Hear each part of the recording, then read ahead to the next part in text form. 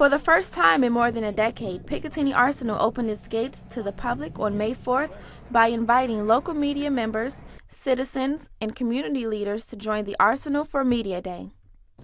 Picatinny offered hands-on demonstrations, static displays, and 4 excursions that reflected Picatinny's tradition of excellence when delivering world-class weapons and ammunition to support American service members.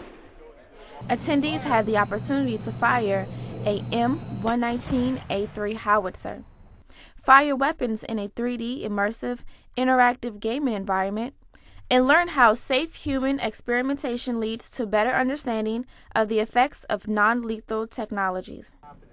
They also had the opportunity to choose between the Boom Tour, the Combat Tour, the Navy Tour, and the Virtual Tour. With over 30 media outlets attending, this event may serve as the beginning to a new Picatinny annual tradition.